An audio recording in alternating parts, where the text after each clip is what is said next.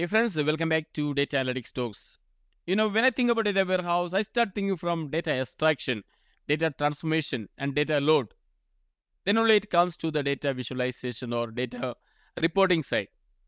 The most often this ETL process is very tedious because of many reasons.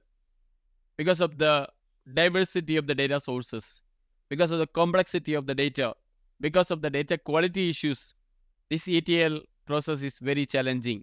Therefore, we will have to resort to some of the data integration tools available in the market to make our process easier, faster, and stable. There are ETL tools from Microsoft as well as from other vendors.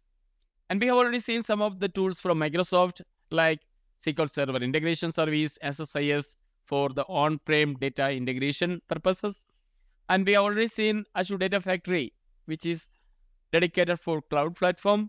So in this playlist, I would like to introduce you one of the most popular as well as the leader in this market, which is nothing but Informatica PowerCenter.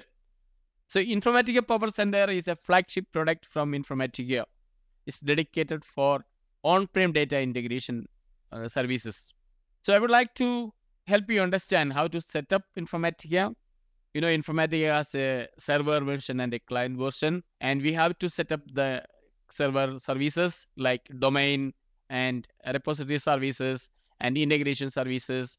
And we will have to have the Informatica PowerCenter designer client, which will be connecting to the Informatica domain services and repository services, and you will manage your ETL process.